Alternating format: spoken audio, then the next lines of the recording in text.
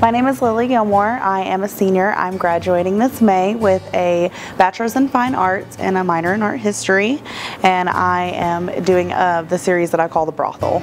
And the more I researched, the more I found out that mostly it was tall tales and stereotypes and like Miss Kitty type women and not real women. And so the more I researched about women that had actually settled the West, the more female prostitution came to be and the harder it was to find real stories about them.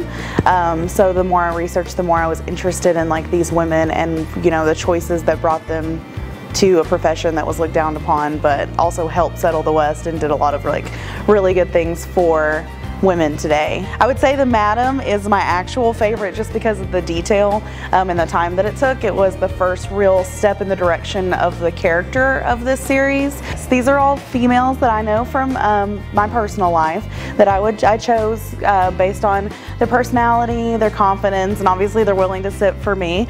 And I used pictures that I had taken of them to create these paintings and accompanied them with the biographies. I have fictional biographies of this brothel and of these women, and used their own personalities to help kind of create these fictional women that they're supposed to portray in the paintings.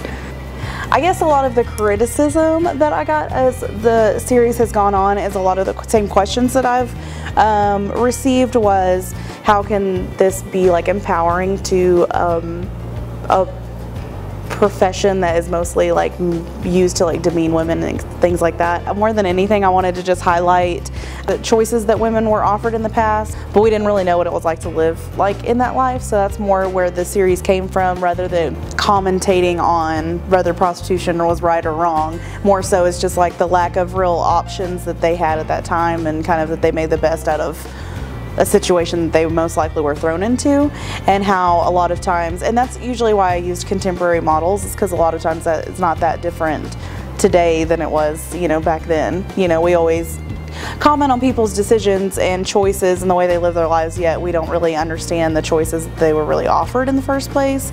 And so I see this series as kind of a nod to contemporary problems, that they're a lot of the same problems that we've faced for 100 years.